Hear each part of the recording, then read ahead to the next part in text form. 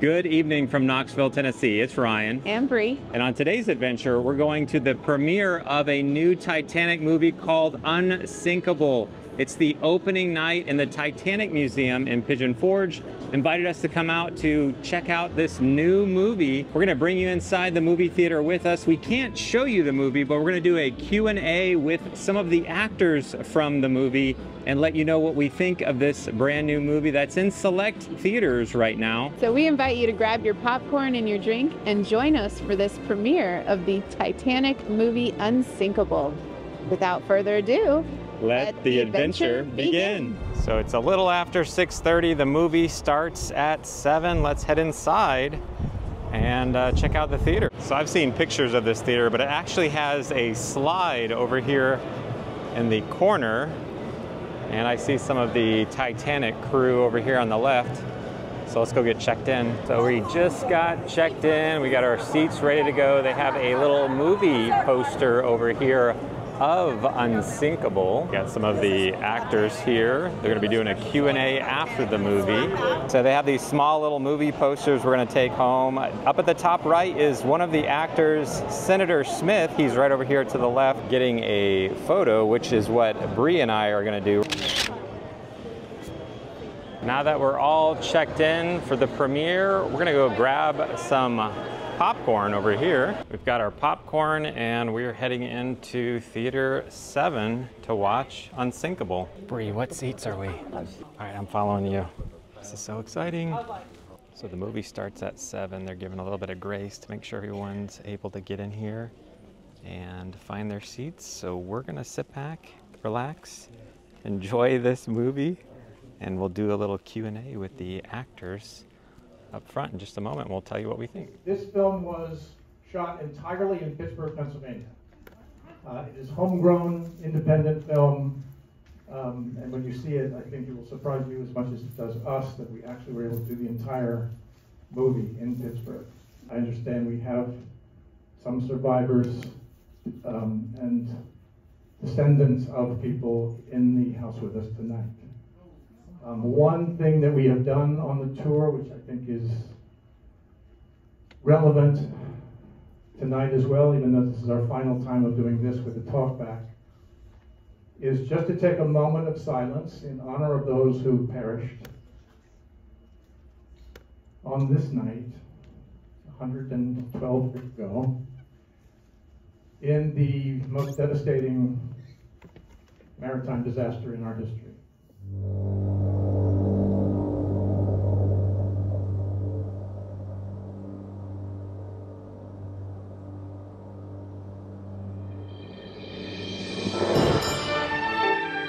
I am William Alden Smith, a United States Senator, investigating the cause of one of the greatest maritime disasters in history,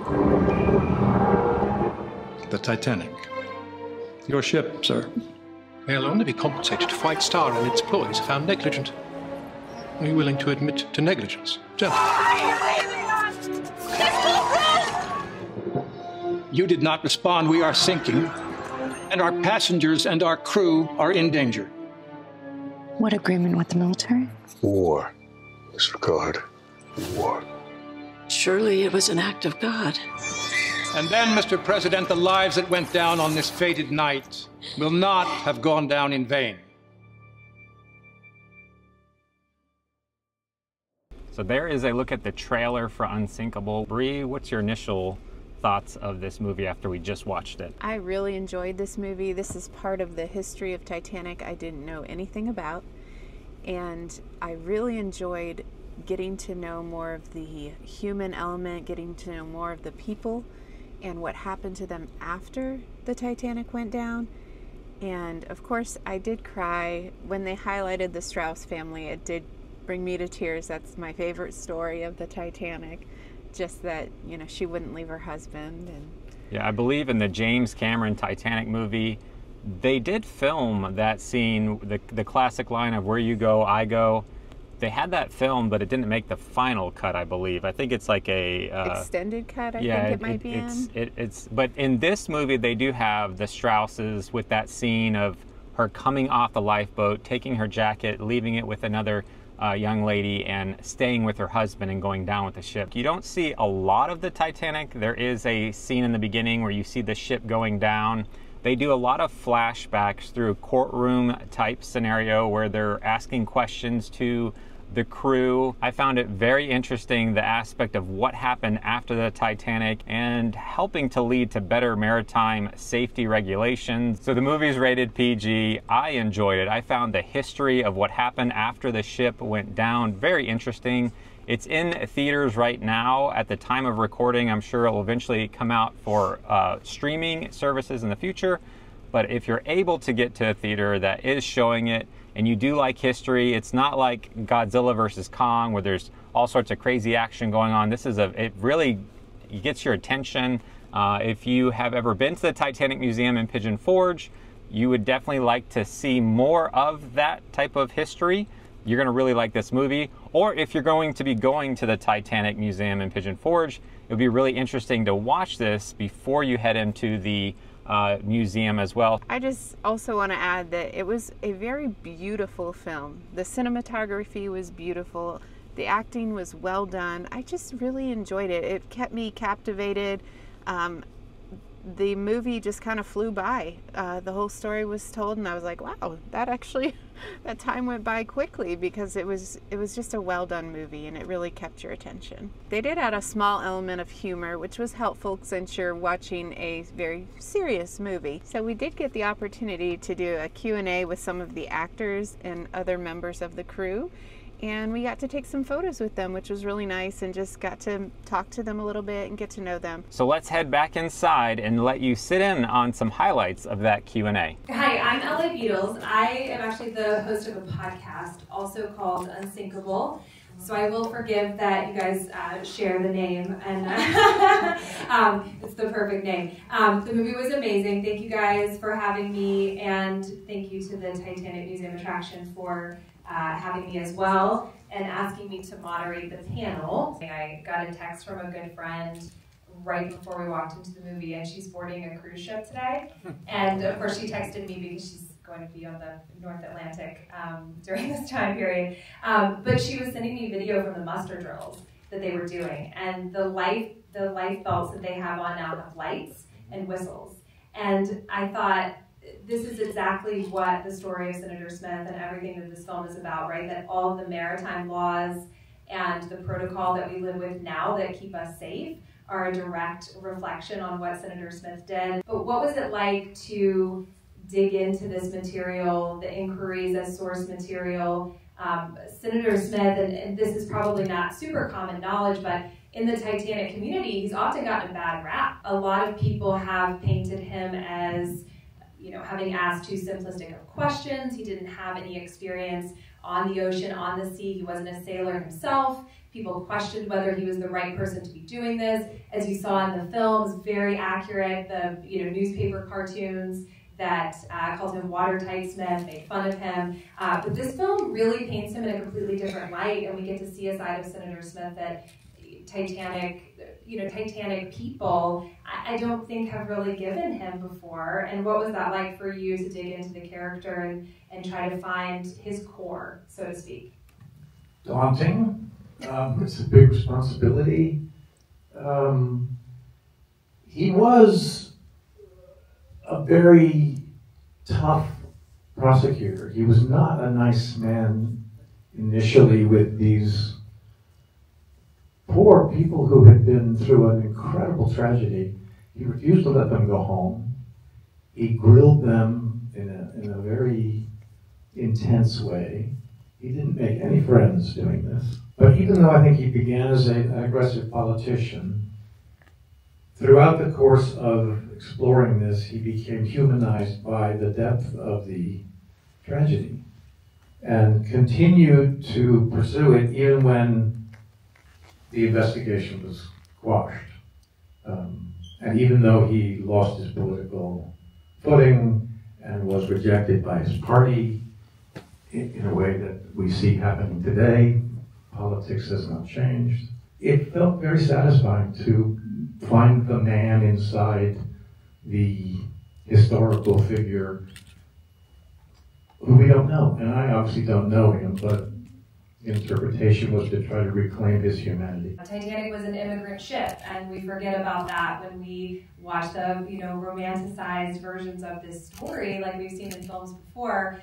There were so many immigrants on board, and many of them passed away, including children. And the scenes in the film were extremely powerful. And Jane, what was it? I feel like your character was really tied into that theme. I feel like your character was almost, in a sense, us, kind of walking through the process and seeing the tragedy, the unfurling, so to speak, of the news articles, talking to some of the people in and around the Waldorf Astoria. How was that for you?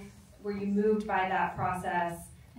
Tell us a little bit about developing your character in that sense, because I felt like her empathy is really what drove her. I'm really glad you said that. That's kind of what I think we all wanted Maggie to be.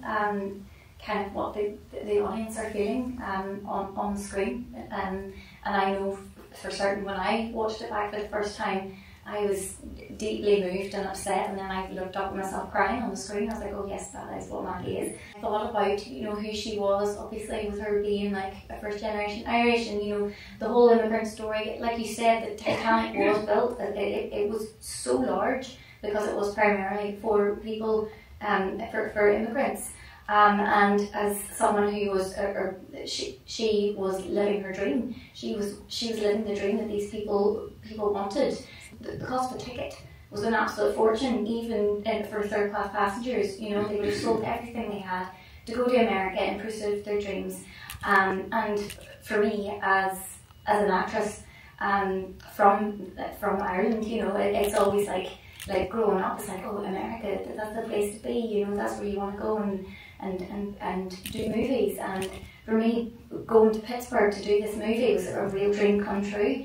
And like I was living the dream, and just the thought of these people who never got to make it all the way across the Atlantic, it really, really affected me. Just so many people lost their lives in pursuit of this dream that they never got to live out. And I think you're right, Maggie is very much a representation of the grief that we all feel at this tragic moment in history. It's a tragedy, really. What was the process of putting this film together from a production standpoint? So I have read the Titanic inquiries cover to cover, and it's a daunting task. There are hundreds and hundreds of pages, and it's quite depressing, to be honest. But how was it working with that source material and putting all this together, adding fictional characters so that we get a better sense of kind of guiding through a narrative? Can you guys speak to that a little bit, just what that process was like? Yeah, I could say something about that. I have a friend who's a novelist and a playwright in Pittsburgh, and she actually wrote a play called Titanic to All Ships. And it was based on the actual testimony that was given in the